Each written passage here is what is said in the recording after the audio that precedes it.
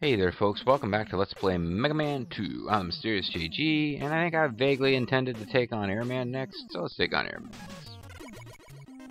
Airman is weak against Woodman, and he's the only boss remaining that I had any qualms about fighting without their weakness. He would be an example of a scenario where the stage is probably easier than the boss that comes at the end. That is not always how these games work. Although honestly, I've never been that good against most of the robot masters without using their weakness. I would definitely subscribe to the theory that they are the boss, that Sasha Banks, that they are meant to be the most challenging thing.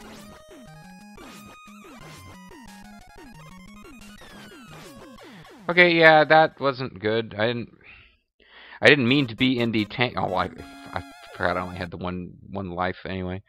One life to live. Yeah, I don't want to get... You need to be in the Airman stage. The platforms are pretty tiny, and I don't want to be in the just tank the damage and stay on the platform mode, because a lot of the time you're going to get knocked off the platform. But you can get any mode where you just let the little horn things hit you and make sure that you're on the right side of them, that you get knocked in the right direction. That was close.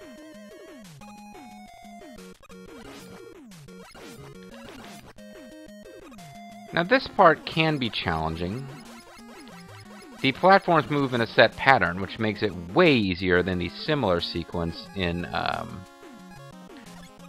Iceman stage, where sometimes they just are not even moving vaguely in a way that lets you do anything. Metal Man's weapon. I'm thinking more strategically than I did as a kid. I would have tried to find ways to do this with the Mega Buster and been worried about wasting ammo on the weapons where I don't have infinite ammo. But Metal Man and Quick Man have weapons where you can get quite a few shots off and be quite useful. Speaking of, why would I not be... Well, I'll use Quick Man weapon for this, but... When I was a kid, I was always paranoid that in those clouds they would hide death drops.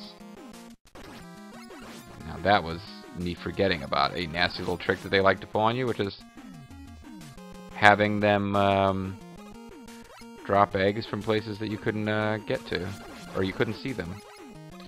Oh, just get out of here. You run off to the edge of the screen and find the hole to fall down to. Now in Wily's stage, I wouldn't put it past them to hide a death drop somewhere. But in the Airman stage, you're pretty much going to be able to see if... damn it! If walking straight across what appears to be an okay platform is going to lead you to your death, you'll usually be able to tell. So there's a little bit of a trick to this. If you are really good, you can get the timing so that the horns are in sync. I wasn't quite there this time.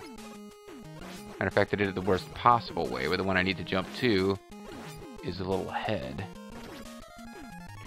Which makes it not necessary, but wise to tank a little damage and deal with it when you have invincibility frames. Coming up ahead are little sort of mini airmen guys. We'll have some enemies that have fans where they blow you back, and you have to run forward while shooting to destroy them. This is vaguely interesting. There's a lot of enemy types in this game where they only pop up in one screen, and it's like, it seems like they could have gotten a lot more use out of these guys. Put them in different places.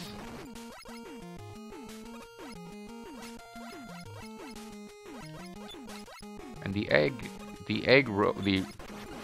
damn it! Not doing very well here. I usually don't have quite this much trouble with the stage. But, no, it's a stage that's very much about knocking you off the platform to your death. There's not a lot of, you die from taking too much hit points damage in the Airman stage.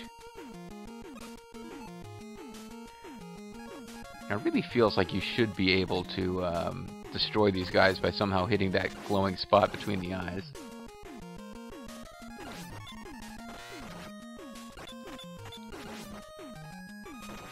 Damn it. Damn it, damn it, damn it.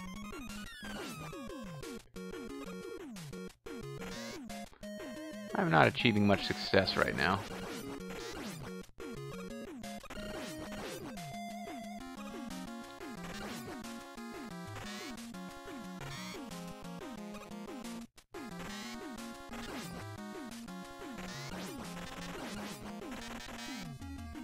And this is a great enemy for respawning, because you keep getting knocked back just far enough for it to respawn. Yeah, and they're gonna frickin' try to kill you with those little robo chickens spawning at the wrong... Robot chicken? The popular television series.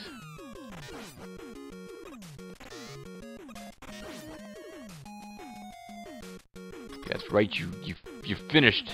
No more spawning for you. Ah, damn it, I'm on my last life. I was gonna, like, make some effort to beat him without Woodman weapon, but you'll see in a minute his pattern is just a pain in the butt. Because he shoots these things that block your shots anyway, and then you get blown back.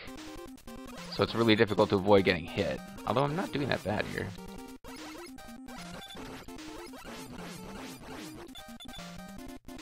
Wow. He was the guy I was most worried about not being able to beat without his weakness, but there you go. I think